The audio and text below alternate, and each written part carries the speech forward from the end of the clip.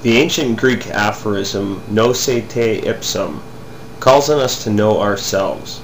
In this video we will be looking at sociological explanations of self as it relates to the world, how we define ourselves, the emotional affect we attach to contingent domains of self-worth, and the strategies we employ for maintaining a positive self-image. First things first, what do we mean by self? The answer should be obvious, but it's not. The self is not solely the objective image we see during self-reflection. The self is that which does the reflecting and the reflection it produces. In other words, we construct our own objective self-image. The we that does this, however, is an evolving process. In this video we will be looking at the work of several researchers and the theories they've produced to explain us to ourselves. This is by no means an exhaustive account. There is much more to be said about these works, let alone those that will not be covered, or other approaches to the question besides sociology, such as philosophy and theology. Many of the quotations and data are taken from Handbook of Self and Identity by Mark R. Leary and June Price Tangney, a sociological reference book described by Gifford Weary as an impressive overview of second-generation research on the social and psychological processes involved in the human capacity for self-awareness, self-representation, and self-regulation. This well-organized volume is remarkable for its breadth of coverage, the expertise of its contributors, and the quality of its chapters. It is an indispensable reference work for anyone interested in the self. As said before, the self that we are here interested in is the self we find in reflection, the individual at the core of our inner experience, that which feels pain, love, fear, and lust, the self that feels discomforted in uncertainty and proud when we have sure recognition of our efforts, the self that is ensured a pleasant abode in the back of our minds if only circumstances would promise to permit and not drive us into distress and despair. For this reason, sociologists tell us we focus almost exclusively on maintaining a positive self-image, and we accomplish this with strategies for self-presentation. Self-presentation is distinguished from other behaviors because of the importance of influencing the communication of information about the self. Children as young as 6 years of age are able to identify the interpersonal functions of self-presentations. They can indicate that ingratiating actions are designed to obtain approval, and appreciate that such actions are not just descriptions of private feelings and psychological states.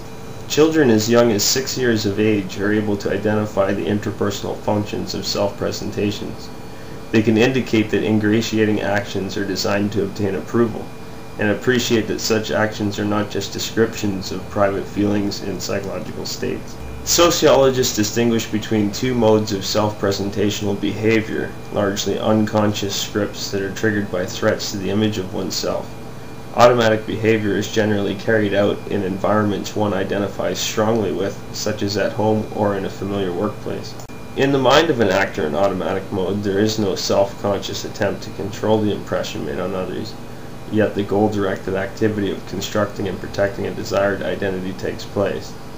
If events threaten the identity that actors want to portray, the discrepancy between the events and their script triggers the alarm, and actors focus their attention on image repair. When these predicament-creating events occur, people engage in remedial activities designed to protect their identities. These activities fall into three broad categories: accountability avoidance strategies, accounting strategies, and apology strategies.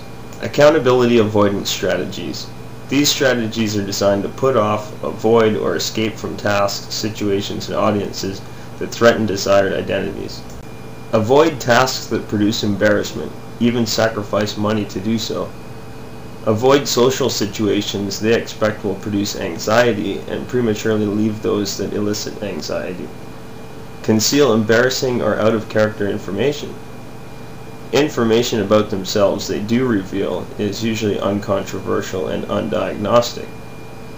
They try to terminate self-criticism.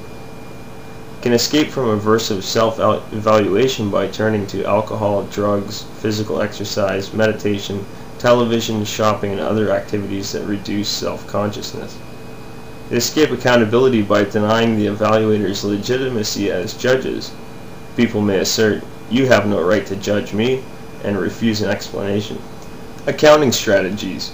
When facing predicaments, people construct accounts that provide self-serving explanations. These accounts attempt to reconcile the event with the prescriptions for conduct that appear to have been violated. Defenses of innocence, which assert that a violation did not occur or that the actor was in no way involved with the violation.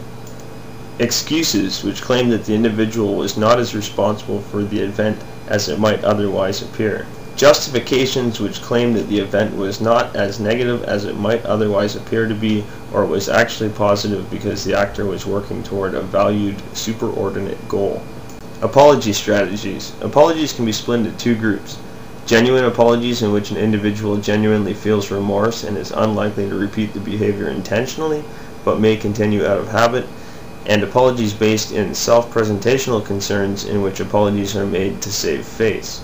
Another way to improve one's self-image is to improve the self-image of others by bolstering the identity of others through flattering behaviors, agreeing with their opinions, imitating their behaviors, or doing favors for them. People will assist helping others only to attribute others' successes to the help given. When negative information is made public, people switch to evaluating the self on different domains. Sociologists also find that a preoccupation with self-presentational concerns has negative health consequences, including HIV infection, skin cancer, eating disorders, alcohol and drug abuse, and accidental death. Countless consequences of being absorbed in self-presentational concerns can be seen in the way individuals high in self-presentational concern respond to adverse external circumstances and adverse internal self-objectification, seeing oneself as an object instead of an evolving process. Public self-consciousness, for example, is positively related to social anxiety, shyness, and fear of negative evaluation, and produces conformity designed to please immediate audiences. Let's look at how the self is defined according to domains of contingent self-worth.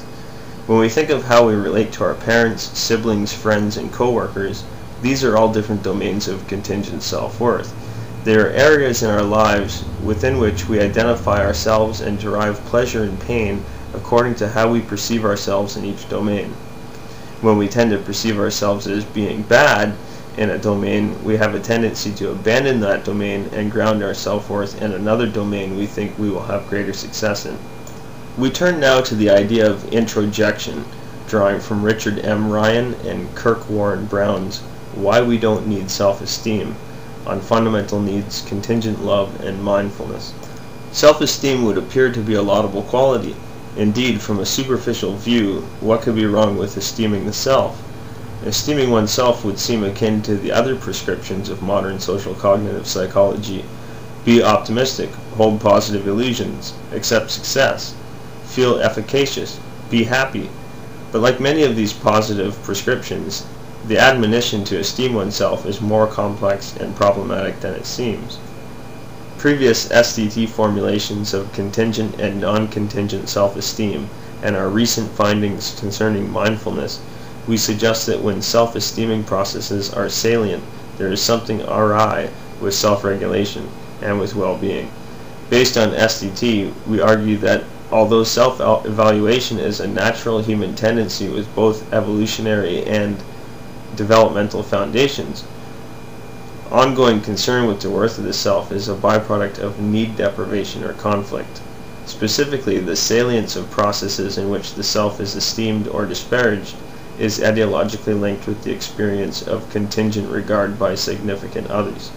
We hypothesize that contingent regard increases one's proneness to introjection, a form of behavioral regulation in which one's actions are motivated by desires to gain or not lose self or other approval. Introjection, in turn, leaves one vulnerable to exogenous social pressures, the pursuit of unfulfilling goals, and the inauthentic living that can follow from them. Based on Buddhist perspectives, we further suggest that regulation based on mindfulness rather than on contingent self-regard is associated with healthier and more vital living and provides a basis for acting more authentically. Introjection represents the internalization of the contingent regard of significant others. If a mother, for example, showers loving praise on her daughter following a success, yet shuns or disparages her following failure, then she sets the stage for her child to subsequently treat herself as she has been treated. The daughter is likely to develop the intrapsychic tendency to shun or love her own self contingently. SDT further suggests that a child will be particularly prone to introjection the more he or she desires relatedness to the parent. Thus, parents who are merely hostile or neglectful will typically fail to inspire any internalization, including introjection, because they have supplied no motivational basis for the adoption of the standards or values they hold. Indeed, it is often the most invested parents who, if they are also psychologically controlling, engender the strongest forms of introjection. As said before, this presentation is by far not complete and will need some serious work to cover all of the self. Perhaps I will produce an expanded work. I will link to additional source information in the description for your consumption and consideration. Before I end this brief introduction, I would like to draw attention to one more way of thinking about the self, the sociological brainchild of Erving Goffman, presentation of self in everyday life. When an individual appears in the presence of others, there will usually be some reason for him to mobilize his activity so that it will convey an impression to others which it is in his interest to convey.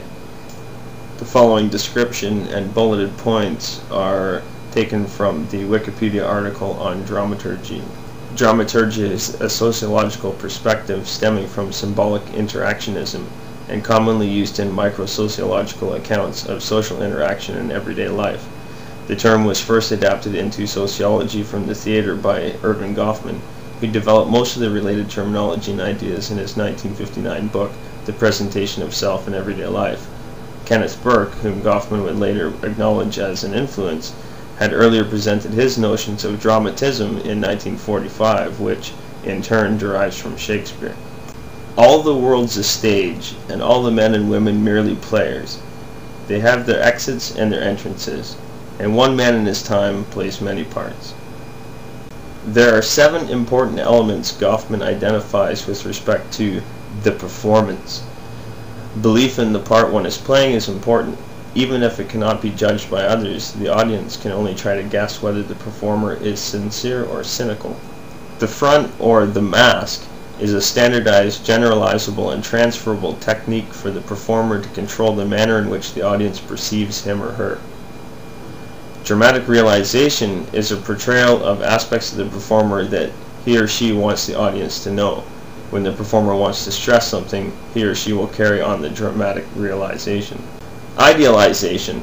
A performance often presents an idealized view of the situation to avoid confusion and strengthen other elements. Audiences often have an idea of what a given situation should look like, and performers will try to carry out the performance according to that idea. Maintenance of expressive control refers to the need to stay in character. The performer has to make sure that he or she sends out the correct signals and quiets the occasional compulsion to convey misleading ones that might detract from the performance. Misrepresentation refers to the danger of conveying the wrong message. The audience tends to think of a performance as genuine or false, and performers generally wish to avoid having an audience disbelieve them. Deception refers to the concealment of certain information from the audience, whether to increase the audience's interest in the user or to avoid divulging information which could be damaging to the performer. That's all I have for you for now. In the future I may have something more for you, but as Doris Day sang, que sera, sera, whatever will be, will be.